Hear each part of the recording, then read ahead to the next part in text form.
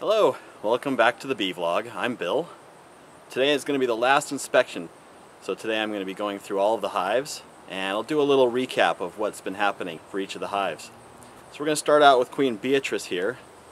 She's a hive that I caught last year in June. It was a swarm and they survived the winter and did very well throughout the spring and summer and brought in some honey. I was able to harvest a little bit of honey last month.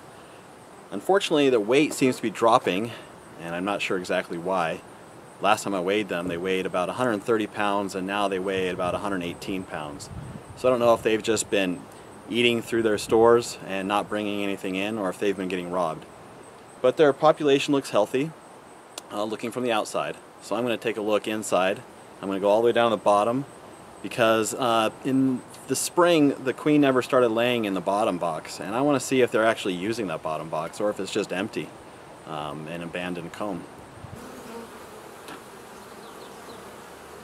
Yeah, this is just empty.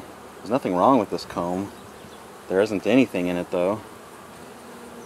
It's there's no wax moth or anything, so that's good. Good sign. So I think I'm going to do a little bit of reconfiguring of their space and reducing them down to 3 boxes. So I looked through the entire bottom box and didn't find a single frame of comb that they were using. There was one frame of comb that had a little bit of pollen on it. So I moved it up into the second box and moved the second box down to the first box. And there's a yellow jacket trying to steal some stuff here. We got some yellow jackets hanging out in the front of the hive here, and they're getting a little aggressive. Anyway, as I went through the frames, I did look through every single frame here because I was seeing some problems with the brood. I saw a little bit of chill brood. Chill brood? What? I'm going to interrupt the inspection and explain. What I meant to say was chalk brood.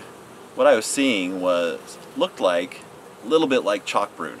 You know, the white mummified corpses of larvae and bees.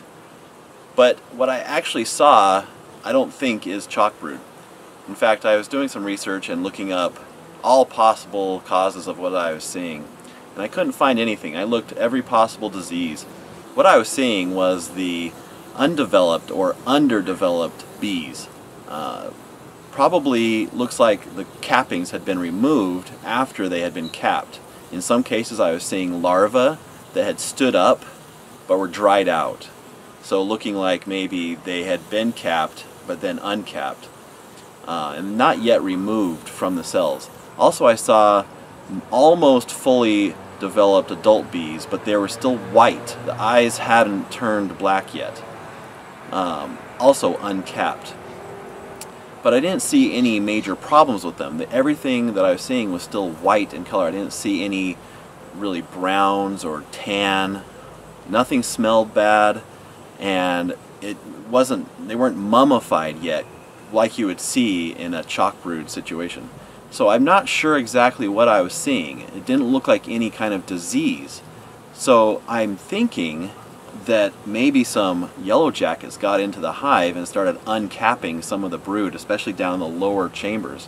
Once I got up into the upper chambers, I wasn't seeing this problem. So I'm hanging a yellow jacket trap closer to the hive, down low where all the yellow jackets are hanging around.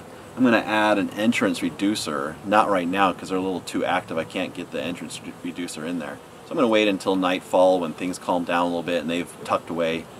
I'll put it in then. And then I'll come back in a week or maybe 2 weeks and take another look inside and see if I'm seeing the problem again. But that really depends on the weather. If the temperatures are nice, then I'll get back in and take a look. Because I'd like to get the yellow jacket numbers down. One of the problems I was having during the inspection was that the yellow jackets here were getting really aggressive. And I didn't like having the hive open for very long. And I wanted to show on camera what I was seeing, but every time I tried to pause, I'd get 2 or 3 yellow jackets all on that frame, and it was really stressing out the bees and making me a little nervous. So I didn't spend as much time as I would like to have documenting what I was seeing. So once I get the yellow jackets killed off a little bit, and so they're not quite as aggressive, then I'll get back in the hive and see if I can get another better look to see if the problem has cleared up, or if it's still there, get some better documentation of it. Now back to the inspection. I'm going to go through the next 2 boxes and see if I see the same kind of problems. If it looks like that problem is throughout the hive, then I'm gonna, you know, do a little research and see what I can do about that. I haven't seen any good-looking brood yet. It's just been kind of spotty. But down here it looked like it was older brood that was starting to hatch or emerge. So we'll see if I can find some younger brood up in the upper boxes. So up into the third box is where I finally found some eggs. Looked like just the lower boxes just was older brood, and they were hatching out, and that's why I wasn't seeing what looked like a good pattern. It was spotty because the queen just wasn't down there laying yet. But up in the third box I found a frame with eggs. I'll close up Beatrice now and move on to the next hive. Now I'm going to do an inspection on Queen Flora. This was a hive that I collected on April 27th. I rescued it from an RV. Did a cutout. It was my second time doing a cutout. It was a very big hive at the time. Even though it was a small cavity, they were preparing to swarm. They were just maybe 3 or 4 days away from swarming. But they decided not to swarm after that. I removed them and moved them into a larger cavity, and may or may not have damaged the queen cells in the process. But the queen survived, and they've been doing very well this summer. I was able to take some honey from them. They're weighing quite a bit now. I weighed them at 170 pounds, which means they've gained about 20 pounds in the past month, which is really weird because the main nectar flow is over now, and it was over for most of August. So I don't know if they've been robbing the other hive or if they found some really good source of sugar or something, because I didn't expect them to get another 20 pounds just in the past month. So I may take some honey from them, and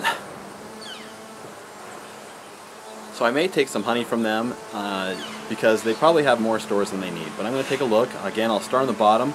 Now, when I installed them, I tried doing an under-supering method, and that would mean I put an empty box underneath to allow them to draw down the comb. And they did that very well, but half of the frames are cross-combed where I can't get them apart. So I'm only going to be able to look at a couple of the frames in the bottom box, and then I'm going to move up from there. But the population looks really good looking on the outside. They look very healthy. So I'm not expecting to see any problems, but who knows what I'll find. Alright, I looked through Queen Flora's hive, and I started on the bottom box, and they aren't really using the bottom box much, similar to Queen Beatrice, but they are storing some pollen in there, and the comb is not 100% empty. So I'm going to leave their bottom box the way it is and just leave it there. The second and the third box have brood and have a very good pattern. I saw eggs and young larvae as well as some cat brood. So the queen is doing really well here. They have a very good population, as you can see in the video. Now the fourth box has mostly honey in it. They haven't filled out all 10 frames. I was planning on taking some of the honey, but changed my mind because as I looked through the third box, I saw that there was still a lot of brood happening here. So I'm a little concerned that if I take honey, I won't be able to leave enough if I just drop them down to the 3 boxes, since they aren't using the bottom box very much. Since they are a pretty good population, I'm just going to leave them with 4 boxes. And all of the honey that they've got right now, I'm not going to take any of it. And then we'll see, how they look come spring. I'm at outyard number 2 now, and I'm going to do an inspection on Queen Catherine. This is a hive that I rescued from a chicken coop, and it was my first cutout. They've been doing very well at this location. They've gained a lot of weight. They're weighing at 161 pounds now. So that's one of my biggest hives. The 2 biggest hives, the last one was Queen Flora, and now this one, Queen Catherine. I'm going to take a look through. I haven't gathered any honey yet this season from them, but I'm going to see if there's any extra honey that they can give up today. And I'll look to see how well the queen is laying. I haven't actually done a full inspection on them for quite a while. The past 2 times I've visited them, I've just taken a peek inside just to see if they need more space and added space as they needed it. Otherwise, I've pretty much left them alone. This is one of the hives that I'm testing out the quilt box on, so I'm going to see how well that quilt box is working, see if they've started chewing through the cloth or not. I'd like to put quilt box on all my hives this winter, so that's one thing. Even though this is the last inspection for the season, I may be opening the other hives again in a couple more weeks just to put a quilt box on. So let's see how they're doing.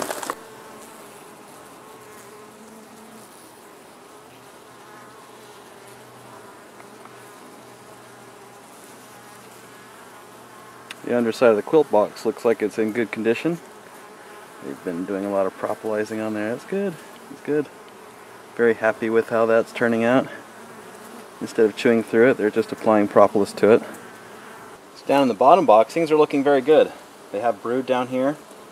This is a hive that I tried under supering on, meaning again putting an empty box on the bottom underneath where they were already building comb, and then the idea would be that they would build downward into the box. But this hive was reluctant to build down into the first box.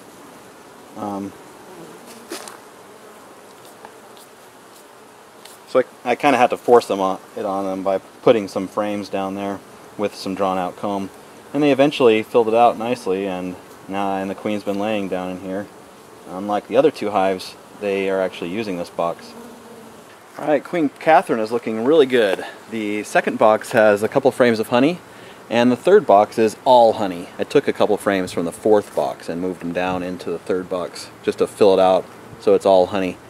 I'm going to take the fourth box and all of the honey. I'm not going to harvest any of it. I'm just going to use it to feed some of the weaker hives to make sure that they have enough honey going into the winter. Such as the next hive, Queen Guinevere, is looking pretty light and low on stores after weighing them. So I'm going to be giving 2 or 3 frames of honey to some of the weaker colonies. Moving on to Queen Guinevere now. Can't see the hive very well because it's only 2 boxes high. This is a swarm that I caught on May 1st. I suspect that it was an after swarm from another hive in the neighborhood. I had caught 2 swarms in this neighborhood. This was the second one. So I suspect that the queen in this hive was a virgin queen, either when I caught her or this year. So this is probably just her first year. And I've heard that the second year is when the queens really do their best. Because this hive has not grown very much at all. Each time I inspect it, they still haven't drawn out all 10 frames in the top box here. I bet I looked today and they've only got 8 of the 10 drawn out. They're pretty light right now. They're only weighing in at 93 pounds. So I'm going to give them a little bit of honey, maybe 1 or 2 frames, depending on how many empty frames I find in here when I do the inspection. See, they've only got 8 of these 10 frames in this second box drawn out. These last 2 are completely empty. So I'll be putting in 2 frames of honey in the place.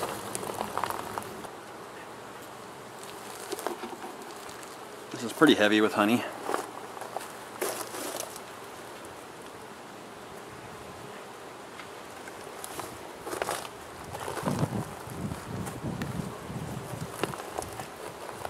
This 10th frame isn't drawn out either. You know what? Since that second box was so heavy, I am not going to give them any honey. They have enough honey for, I think, their size. This is the same colony that a couple weeks after hiving them from the swarm, I found a bee with the deformed wing virus. And I pulled out the bottom tray, the mite counting tray. I saw a lot of mites on there. But since it was in for a couple weeks, I don't really know how many mites, what the standard mite count would be. But I don't bother doing mite counts because I don't do any treatment.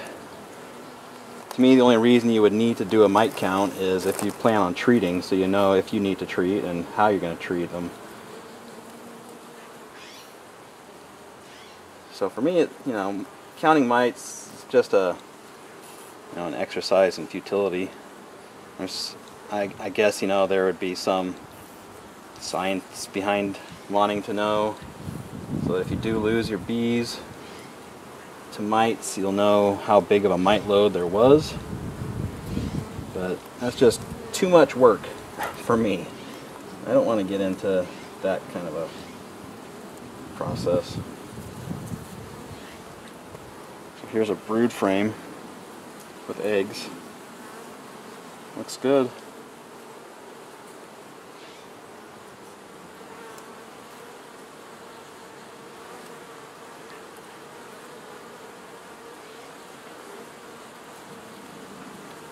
Well, they're not weak by any means. They're just small, which is okay. We'll call this a well-fed nuke.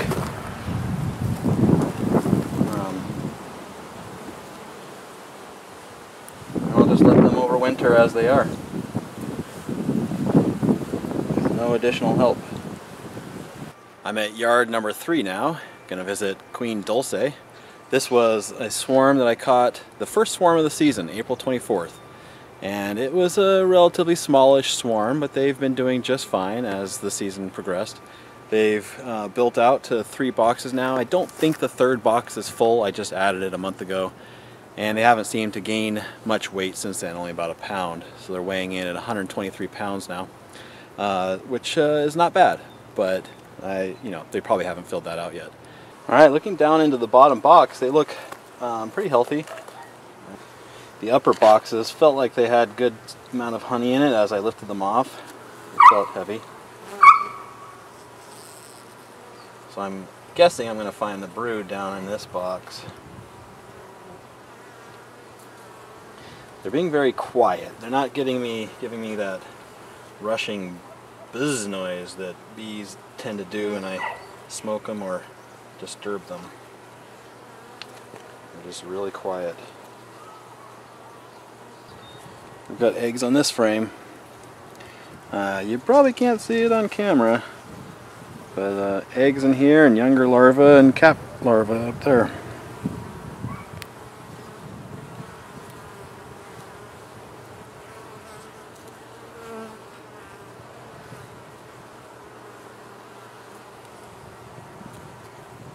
So that tells me that the queen is doing right. There's even a drone in here.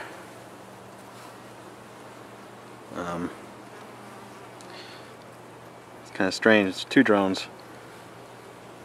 Kind of strange finding a drone this time of year. A couple drones right there. So they haven't exiled all the drones yet. Alright, up in the second box, things are looking good. They have a lot of honey in here, so I don't need to feed them any. There's still a little bit of brood up in the second box, which is great. Third box is just honey. There's about 3 frames drawn out. But they started 2 others, so they've been working on 5 frames up here. So everything's looking good for Queen Dulce. Now Queen Elizabeth here, they were a swarm that moved into a bait box in my backyard on April 25th, the day after I caught Dulce there. But they were a very small swarm, and we're not growing really fast. And then I tried doing a trap out at a house that really didn't work out the way I had hoped. But I got some bees that I was able to combine with Queen Elizabeth here.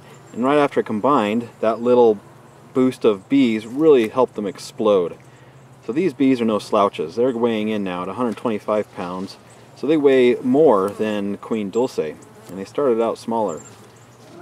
They have this top entrance here, this upper entrance here. They seem to really enjoy. They use it almost more than they use the lower entrance. So there may be something to that round entrance. It's mimics more of the natural holes that they like to make their hives in, I suppose. I do need to come back and either close up the bottom or close up that top, so that they don't have too many entrances going through winter. I think I'll just close off that top one to help regulate the heat. I have a cork, I just forgot to bring it with me.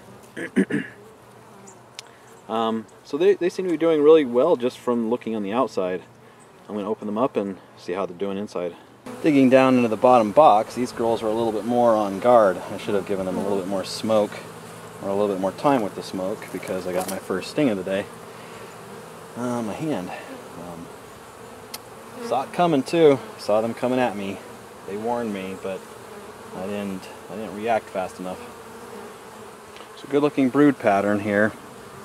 Lots of young larvae and capped larvae. Things look good here. When I was hefting the upper boxes, they felt full of honey. So I think we've got a good honey stores and good, very big population of bees here. They really bounced back after being such a small swarm. But it looks like Queen Elizabeth is going to do well over winter. They seem to have enough food and enough bees, and they seem to be in good health. Everything smells good and looks good. Now I'm at Outyard number 4, and I'm going to be inspecting Queen Helen. Now, Queen Helen was a rescue that I took out of a column outside a house. This was my 3rd cutout, and it went really well. Didn't see the queen during the cutout, but found her a few days later in the box just fine. So don't know how that happened, but she survived. And this hive has been doing very well at this location. A few weeks ago I put on the upper entrance. Turns out looks like they don't like it because they've propolized the whole thing up. It's just leaving a small hole. They don't even appear to be guarding it or using it, so I'll just be removing it today. Right now they're weighing 153 pounds and looks like they're going to be doing just fine. I'm just going to take a look through the hive. I'm sure they have enough food stores, but I want to take a look anyway. Take a look at the brood and see how that's doing. This is one of the problems with using an upper entrance with a shim type of upper entrance is you run the risk of them making this mess of burr comb up here. So I'm going to have to scrape all that down so after I take the shim off I can get the lid back on. So I went through all of Queen Helen's boxes and everything looked great. There's actually a lot more honey in here than I expected. In fact, honey was going down all the way to the first box. I did find some brood. It isn't a whole lot, but it was looking good, that I found.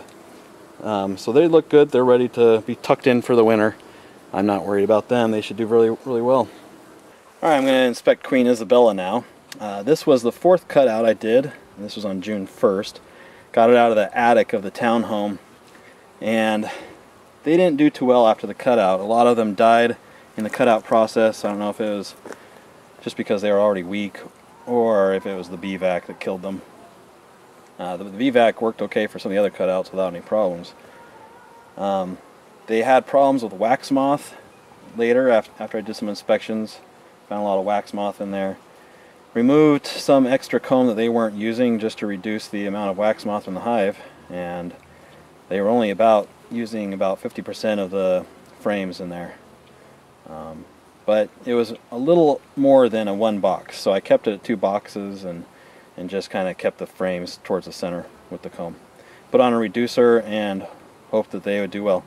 Today I'm going to give them a couple frames of honey, and just to give them a little bit of help through the winter. But let's take a look inside and see what they've done since then. They don't seem to be hurting too much. They seem healthy. I see a lot of activity out in the front. They're just small at the moment. So they're still pretty small, but they're looking good.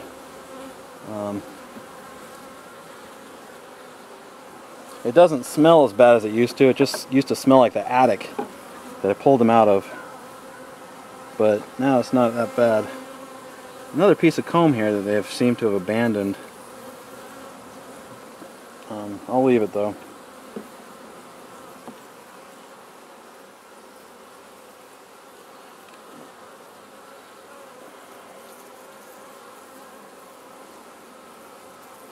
A little bit of honey here.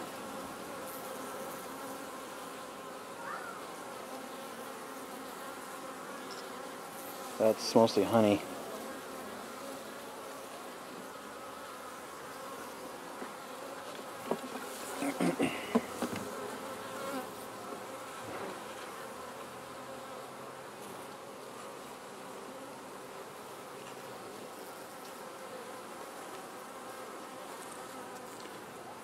This is a good looking frame of brood. So the queen is still doing her thing. And no real problems there. They just aren't growing very fast right now. I'm going to add in the 2 frames of honey that I brought before this honey gets too much attention from other bees and yellow jackets.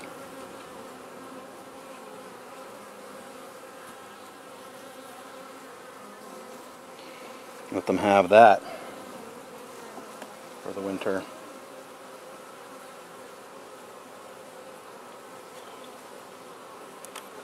I'm not going to go any deeper than that. Just let them do their thing. Alright, I'm at yard number 5, the last stop of the day, with Queen Jezebel's hive. This is the hive that was my last swarm, the biggest swarm, and the one that stung me the most.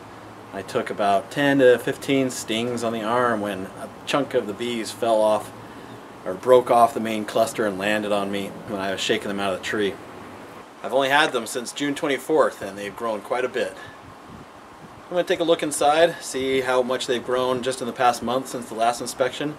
Last month I added a 3rd box, and they've actually gained quite a bit of weight. So now they're weighing in at 95 pounds, which is about 15 pounds more than the last time that I weighed them. So I went through all of Queen Jezebel's boxes here, and everything looks good. The bottom box they aren't using too much. It's like some of the other hives. There's comb in there, but it's empty. A lot of bees down there, and they're clustering down there. So they are using the space. Since there are so many bees in here, I'm not going to remove that box. I'm going to leave it for them to cluster on. The 2nd box has brood and some honey, and then the 3rd box here is a lot of honey. There's a couple frames at the ends that don't have any drawn out comb yet, but they've loaded it up with honey and they're really good to go. I think they're going to do really well over winter. They're very strong and industrious, and they seem to be finding good supplies of food even during this dearth of August.